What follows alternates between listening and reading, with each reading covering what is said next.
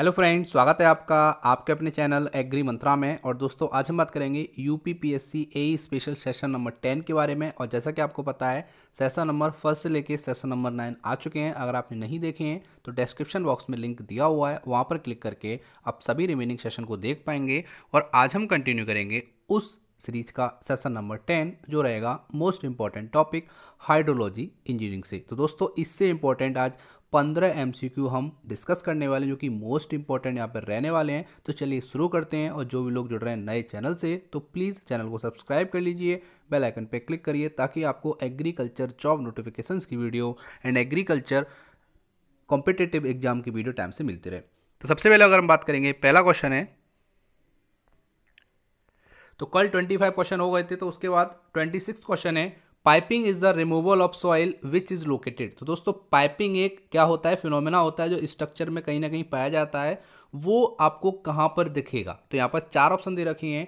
एक ऑप्शन सही है जो कि option number A, below the foundation. तो फाउंडेशन के जस्ट नीचे ही पाइपिंग फिनोमेना होता है जिसमें सॉइल का रिमूवल होना स्टार्ट हो जाता है और वहाँ पर फाउंडेशन एक तरह से वीक हो जाएगा और आफ्टर सम टाइम उसके ब्रेक होने के चांस बढ़ जाएंगे। नेक्स्ट क्वेश्चन है question number 27, tension on a structure develop because of. तो दोस्तों स्ट्रक्चर पे टेंशन किस कारण से डेवलप होती है? 4 ऑप्शन दे रखे हैं। एक ऑप्शन बिल्कुल सही है जो कि है एक्शन ऑफ अनइवन फोर्सेस। ठीक है दोस्तों, तो यहाँ पर बहुत सारे अनइवन फोर्सेस होते हैं, उनके एक्शन की वजह से टेंशन जनरेट होती है किसी भी एग्रीकल्चर या फिर हाइड्रोलॉजिक स्ट्रक्चर पे। नेक्स्ट क्वेश्चन है, drop inlet spillway are generally used for. तो ड्रॉप इनलेट स्पिलवे को किस लिए यूज करा जाता है? 4 ऑप्शन दे रखे हैं।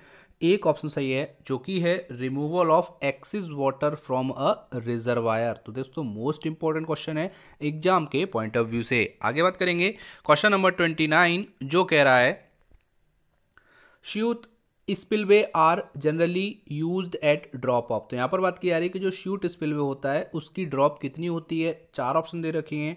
एक ऑप्शन सही है जो कि है option number C, 3 to 6 metre अगर आपका ड्रॉप हाइट है तो वहाँ पर हम शूट स्पिलवे यूज़ करते हैं, मोस्ट इंपॉर्टेंट है। ठीक है दोस्तों, नेक्स्ट क्वेश्चन है question number 30, in a shoot spillway the hydraulic jump is created at its. तो यहाँ पर बात की जा रही है कि हाइड्रोलिक जंप कहाँ पर जनरेट होता है। अगर हम शूट स्पिलवे की बात करेंगे तो आपको पता होगा 3 मेन पार्ट होते हैं या कंपोनेंट होते हैं स्पिलवे में। पहला इनलेट होता है, दूसरा कंड्यूट होता है और तीसरा आपका होता है आउटलेट। तो यहाँ पर 3 में से कहीं ना कहीं एक ऐसा पोर्शन है जहाँ पर हाइड्रोलिक जंप क्रिएट होती है जब वाटर फ्लो होता है। तो दोस्तों इसका सही आंसर हो जाएगा आउटलेट पर ही हाइड्रोलिक जंप क्रिएट होती है। अब बात आ रही है कि आपके लिए क्वेश्चन की। तो क्वेश्चन है दोस्तों कि अगर शूट स्पिलवे की बात कर रहे हैं तो यहाँ पर जो कंड्यूट होता है वो ओपन होता है या फिर क्लोज होता है, ये आपको बताना है। शूट स्पिलवे का जो कंड्यूट है वो ओपन होता है या क्लोज होता है, आपको कमेंट बॉक्स में लिख के भेजना है अगर आपको आंसर पता है तो। आगे चलते हैं question number 31, A hydraulic structure is safe against sliding when the magnitude of. 4 option दे रखे हैं। एक ऑप्शन सही है जो कि है the horizontal forces are less than the foundation friction resistance. Option number B is the right answer. Next question है, the thickness of a spillway apron depends on. तो दोस्तों एप्रन होता है जहाँ पर पानी नीचे गिरता है, जो स्ट्रक्चर होता है तो उसको हम एप्रन बोलते हैं। उसके बाद आउटलेट से पानी निकल जाता है, तो उसी की बात हो रही है यहाँ पे। तो इसका दोस्तों सही आंसर हो जाएगा, अगर क्वेश्चन पूछा जा रहा है कि 32 पे कि thickness of spillway apron depend on, 4 option दे रखे हैं।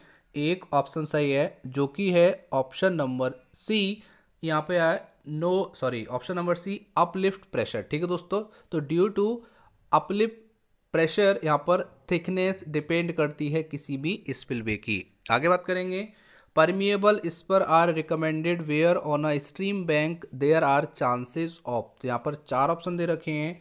एक ऑप्शन सही है जो कि option number C, no deep scoring. Next question है, the control stream bank erosion रिविटमेंट are used when. तो दोस्तों रिविटमेंट आपने देखा होगा मोस्टली यूज होते हैं जब हम स्ट्रीम बैंक इरोजन को कंट्रोल करते हैं। तो यहाँ पर पूछ रहा जा रहा है कि किस कंडीशन में। तो यहाँ पर 4 ऑप्शन दे रखे हैं।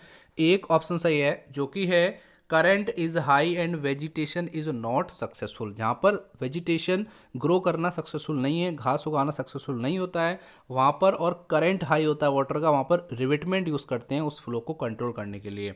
नेक्स्ट क्वेश्चन है, इन area where the rainfall is medium to high the broad based traces are graded given slope in the range of. 4 option दे रखे हैं, एक ऑप्शन सही है, option number C 0.2 to 0.3%। Next question. दोस्तों अगर आपको क्वेश्चन पसंद आ रहा है तो प्लीज़ लाइक करना और ज़्यादा से ज़्यादा इस वीडियो को शेयर करना ताकि घर बैठे सभी लोग इस हाइड्रोलॉजी के इंपॉर्टेंट क्वेश्चन को पढ़ सकें जो कि एग्जाम के पॉइंट ऑफ व्यू से काफ़ी इंपॉर्टेंट है।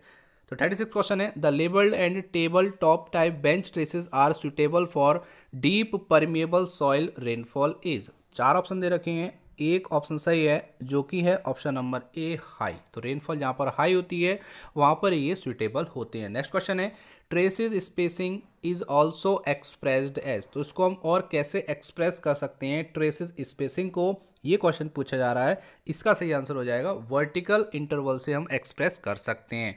आगे बात की जा रही है क्वेश्चन नंबर 38 जो रहेगा यहाँ पे आप देख पा रहे होगे, the vertical interval of traces और बंड डिपेंड ऑन। तो वर्टिकल इंटरवल जो होता है ट्रेसेस का या फिर बंड का वो डिपेंड करता है किस पर। तो यहाँ पर दोस्तों आपको दिख रहा होगा इंपॉर्टेंट और सही आंसर है soil depth and vertical interval पे डिपेंड करता है। Second last question, during bench tracing minimum area is lost when the traces has a. तो यहाँ पर पूछा जा रहा है कि जब हम बेंच ट्रेसेस बनाते हैं तो सबसे कम एरिया कब लॉस्ट होता है, जब ट्रेसेस आपकी किस पे होती है। तो 4 ऑप्शन दे रखे हैं, एक ऑप्शन सही है जो कि आपका यहाँ पर है option number be better vertical slope. तो यहाँ पर वर्टिकल बेटर स्लोप पर अगर है तो यहाँ पर मिनिमम एरिया आपका लॉस होता है। और लास्ट क्वेश्चन है, the inward slope of A bench trace is in the range of. तो यहाँ पर पूछा है इनवर्ड स्लोप कितना होता है बेंच ट्रेसेस का, ये आपको बताना। तो इसका दोस्तों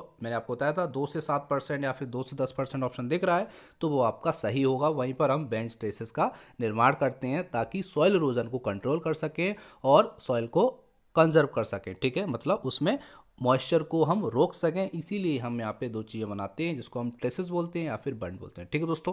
तो ये था मोस्ट इंपॉर्टेंट सेशन जो था आज हमारे इंपॉर्टेंट हाइड्रोलॉजी के 15 क्वेश्चन जो कि काफ़ी इंपॉर्टेंट थे। तो दोस्तों वीडियो अगर आपको पसंद आया तो लाइक करिए, ज़्यादा से ज़्यादा शेयर करिए ताकि सभी स्टूडेंट को घर बैठे ये वीडियो प्राप्त हो जाए। आपका एक शेयर हज़ारों छात्रों तक इस वीडियो को पहुँचा सकता है। और दोस्तों इसका PDF आपको हमारे एग्री मंत्रा के टेलीग्राम चैनल पर मिल जाएगा जिसकी लिंक डिस्क्रिप्शन बॉक्स में दे दी है। So thank you for watching.